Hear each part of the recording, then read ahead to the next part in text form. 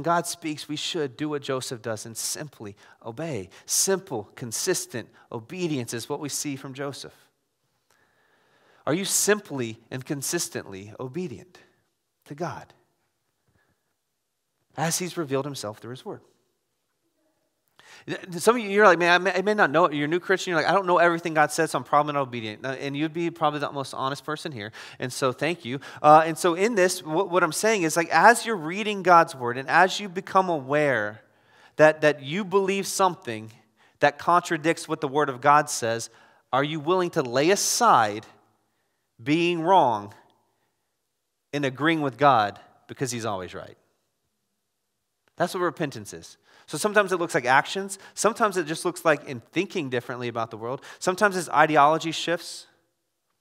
So what I imagine is many believers, many Christians, we're part of this family, but we don't even know what our God has said. So we don't know how to obey. And so then we start hearing preachers and we go, man, that's just a political statement that guy's saying. Here's the deal. The Word of God is not a political book, but it has political implications. We're going to get into some of those here in a minute. It's going to make some of you frustrated, upset, maybe even angry.